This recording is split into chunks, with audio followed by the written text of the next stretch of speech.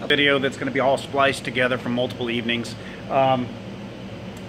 I created a 4-inch dust collection system that I like. It's not something that Yeti Tool has really looked at or seen yet, but I have been talking with a couple of customers as I've been helping them with their new machines, and so I want to get this video up and spliced, and we'll just see how it works. There's some issues that we need to look at, or users need to figure out possibly a better way to do it. I'm open to suggestions. Shoot me a note. But basically, here's what we've got. Okay, this is a few more details on how I am converting to a 650 CFM regular 4-inch dust collector. I used a 4-inch by 3-inch gutter connector to 3-inch backside, 3-inch 90-degree elbow, and then a 4-inch circular to 3-inch circular connector at the end of the 4-inch vacuum hose. I've got it run overhead, and then when I connect it to the wall, the PVC boom will pivot, and so I can use it here at the SmartBench, or I can pull it over to the other side of the shop, on the other side of the gray cabinets that you see there. So a typical ShopVac pulls 150 or so CFM per minute, cubic feet per minute, so it's redundant. A 4-inch dust collector will pull 650 or 1200 depending on the model. So I'm running with a Jet 650 on the back side of the cabinets there, and we'll see what that does for picking up the debris in the swarf.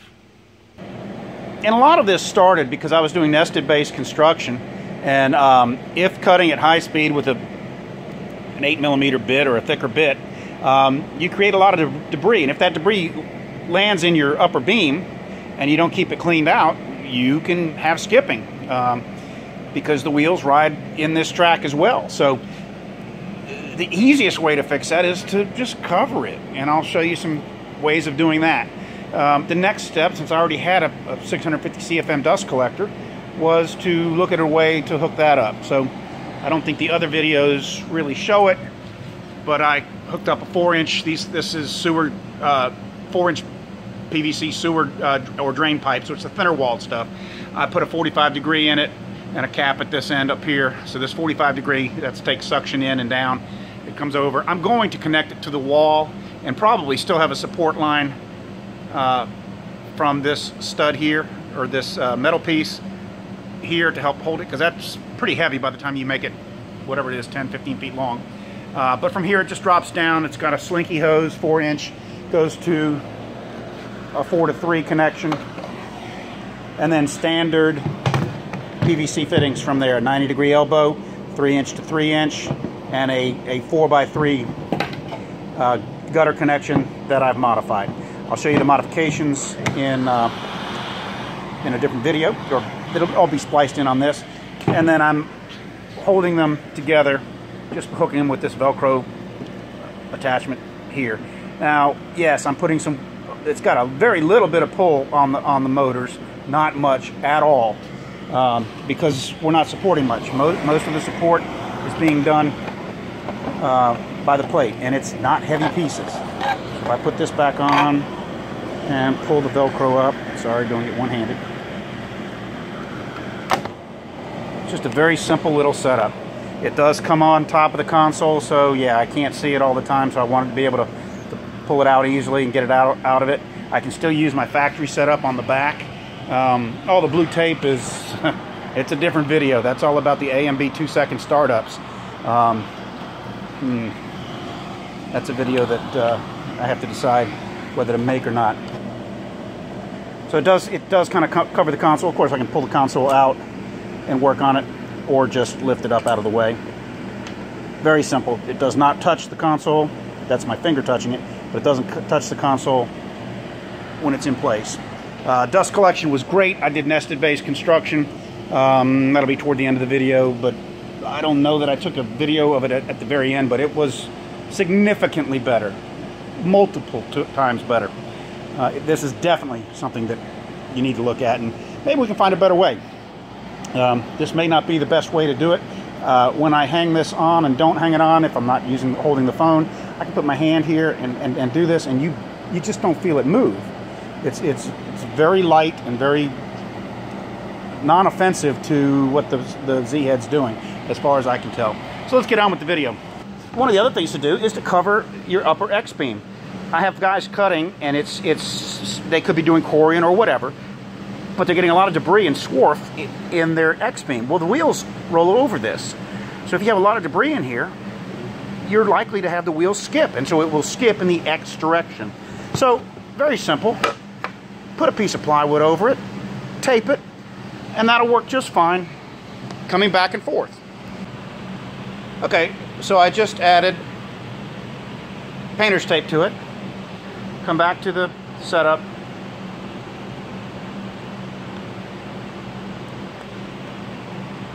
High speed, moves toward it. It's above the console, it's no problem. If I need to look at the console, I just lift it up.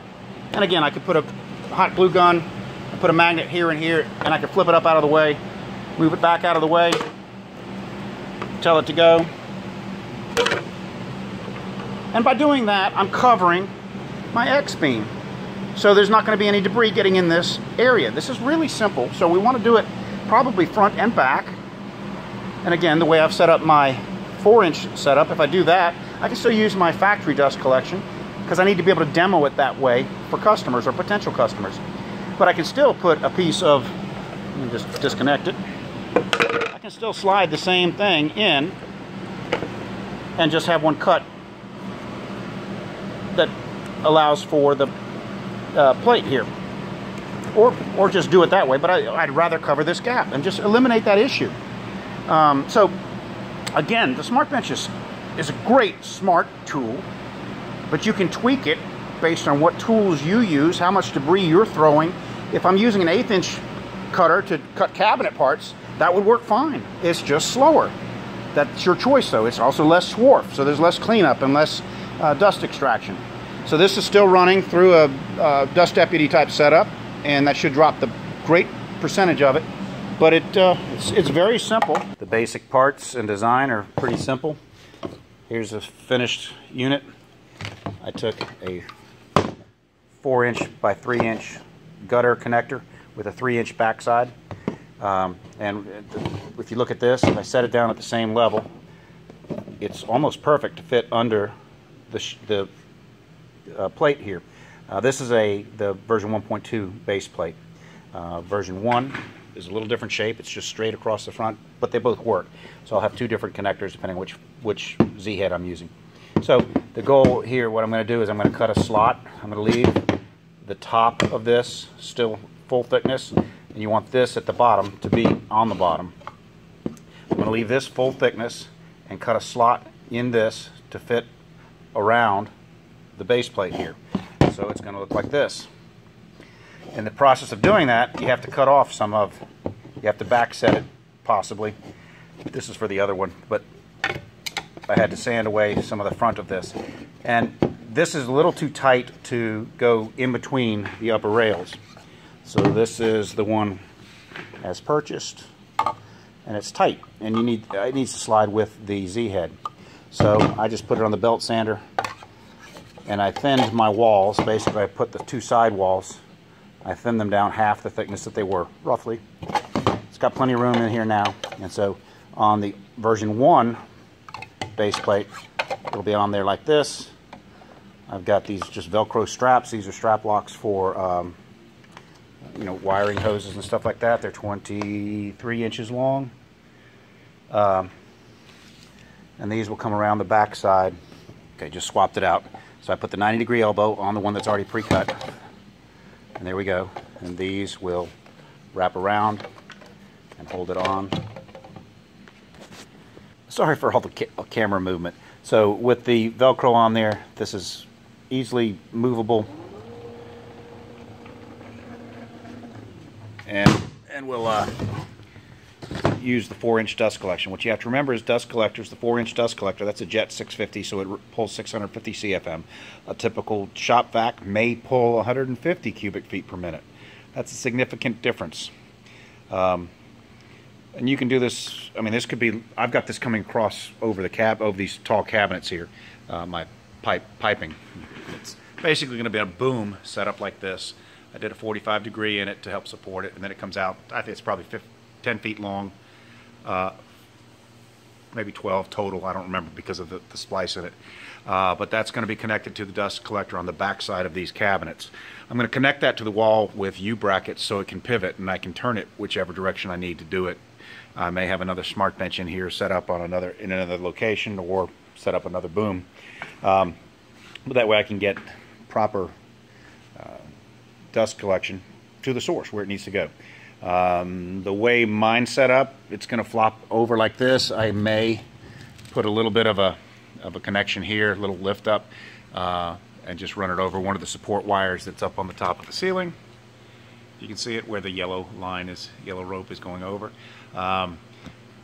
It doesn't seem to catch, and I can move my SmartBench to the full extent, so the 4x8 sheet, no problem, and everything works fine. The way I cut the little slots in it, I just used an oscillating tool. It cuts the PVC very quickly. And remember, once you thin these, you want to thin them first. And I basically brought them half the thickness of the original one, just by eyeballing it. And then I'm going to cut the slots in the top side of this, and think of the offset. We want this to sit on the bottom. And then I'm going to cut the slots here and adjust it to sit on this face. So I'll have one connection for this version 2 base, or 1.2 base, and one for the original base. It'll work great, real quick to swap out. If I want to do a demo with just the existing dust collection, that's all around the back of the Z heads. So that's no problem to do, and that way I can keep things very factory type setup. But again, the SmartBench is so powerful because you can tweak it to be the machine that you need it to be. Some people don't need this additional dust collection if they're cutting some plastics and they're cutting at a slower speeds, or they're cutting with a smaller bit. The dust collection is very adequate. But if I'm going to run an 8mm bit and cut cabinet parts, that's a lot of debris that's going to come out of a nest of a full sheet. So I want to collect it there at the machine rather than have it spew all over the floor and everything and have to clean it up again. It doesn't make sense. So let your machines do the work for you. And I also want to keep it out of the trough too. So again, those little plexiglass covers, or in my case plywood covers, they work great. So if you have any questions, don't hesitate to call Eric Schiller at Yeti SmartBench. You can go to the website YetiSmartBench.com and fill in the contact sheet, and if you have any questions or need any help, and I'll be happy to help you. So this is the first test cut of the new dust collection system. The 2 flute, it's 2 straight flute Freud bit, 1/4 inch depth of cut, 1/2 inch material, 2 passes, and it'll be done. I didn't do an return onion skin that I know of. I may have. That's my standard, but I'm just testing the fit right now, so I really don't care if these edges are a little sloppy.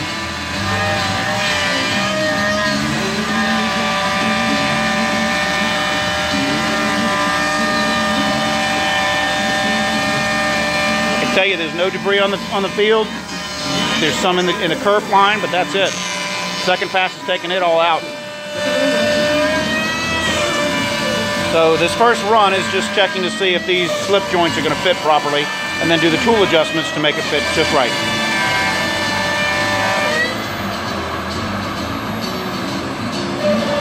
Okay, there wasn't. It's just 2 passes. It's doing the second of the 2 stringers that are going to fit together.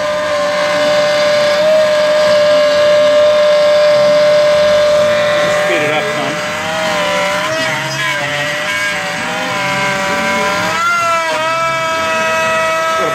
This is the AMB 800 watt. This is the standard model. Of course, we have the standard, the Precision, and the Precision Pro. Again, there's no debris, and it's cleared it all the way out now. That's ready to go. I've got to do thicker tabs. Tabs did not hold it looks like. I had tabs on this outside end, and it's loose. And tabs. Okay, I adjusted the material thickness to closer to the 0.465 that it is, because I mic'd one of the pieces that came out of here. Same exact setup, I just copied it over and moved it, and I did spread them a little further apart, but the tabs are on the outside, not the inside, and they're on this outside of this one. And this one held, so now I'll be able to check these fittings a little better. It's a loud bit because it's a straight cutter, but it's doing a great job. It's nice and clean, and the pickup from the dust collector I really like. I hate cleaning up the floor. You can see stuff down there, everything that I've cut, some padock and some mahogany and stuff like that. So this is a nice, inexpensive little upgrade. Should work fine. I'm going to test it, see how it does, and if it needs any modifications, I'll let you know.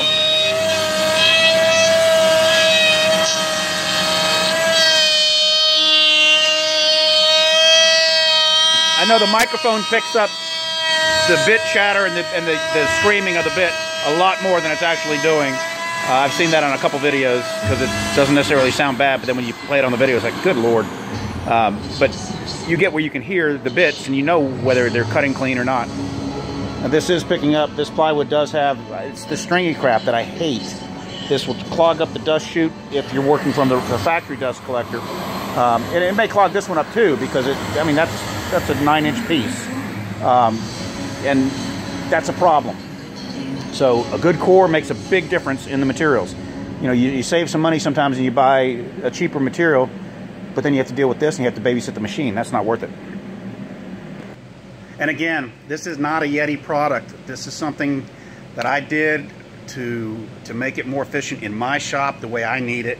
And that's the beauty of the Yeti SmartBench is it gives you a way to make the tool work for the way you need it in your facility. So